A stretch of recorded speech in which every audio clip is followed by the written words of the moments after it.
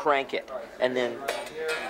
For Cassidy, who served as executive producer, watching the movie being shot was surreal.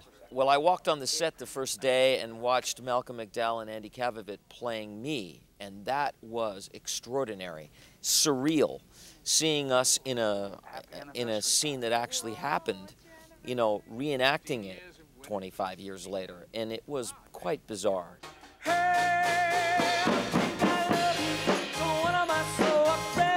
Cassidy recorded new versions of his better-known songs for the movie. We went back in the original room that we recorded all of those hits in. I got the original musicians, all of them, who had not played together. We had not played together for 25 years.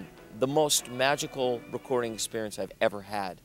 As a teen idol, Cassidy started a number of trends, from puka shell necklaces to hairstyles. Hairstylists have said to me, do you know how many people have walked in the chair and said, I want a David Cassidy? You know, being associated for the guy who started the puka shell craze, and I had this place in Hawaii, and I walked out on the beach, and I took a string, and I put some shells on, I walked back in the house, got on an airplane, went on the television, and the next thing I knew, millions of people were marketing them, making millions of dollars. So it's what a legacy, a shag and puka shells.